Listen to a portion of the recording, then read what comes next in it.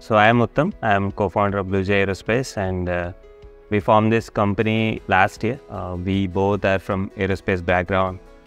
Idea originated from Amar, but I instantly connected, and we got working on it. Whole journey has been driven by this passion for entrepreneurship and technology together. And coming to BluJ, we started this with the whole vision of making aviation to be more simpler and sustainable than what it is today. And at the same time, we also want to make sure we can actually make some impression on the world from India for a product like this. We believe we can build it, and that's the whole idea behind building BluJ.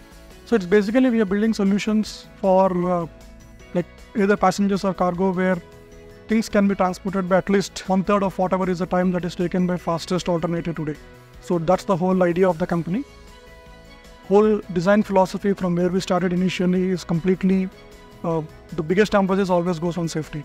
Because we being aerospace engineers for so long, for us everything revolves around safety and certification, and for all good reasons, certification is very hard to get through just because of safety requirement. So one of the reasons we chose this is also because it's a challenge, full stop, in all the different steps of development. So the product in itself is challenging.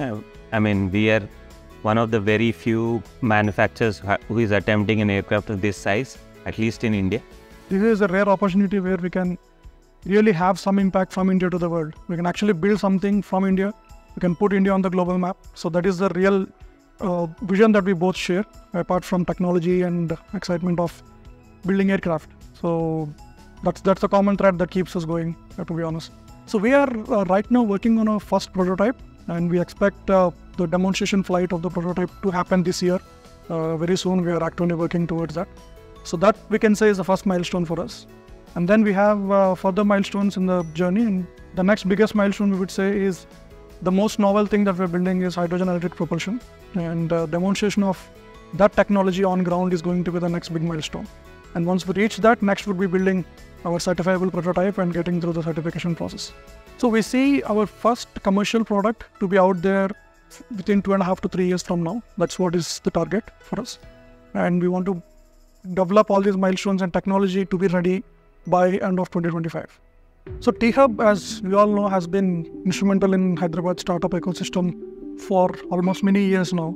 And we got associated with them in the very early stages, even before we received grants or in the very early stages. And the support has been tremendous. Like whatever support they really gave us a lot of confidence to get through our journey. And they even facilitated us in getting the Startup India Seed Grant, which was a huge boost for us in the journey. When you reach a certain level of confidence in your funding, round closure and so on, people automatically believe more in you. But these guys were very helpful in the stage where we didn't know how to pitch, or we were finding our way in how to get to investors, how to connect to people. They did help us. But I think the biggest contribution there was belief, and they did believe, and it felt that they did believe that we are going to break it through or make a good product and a company. So that kind of belief rubbed off well.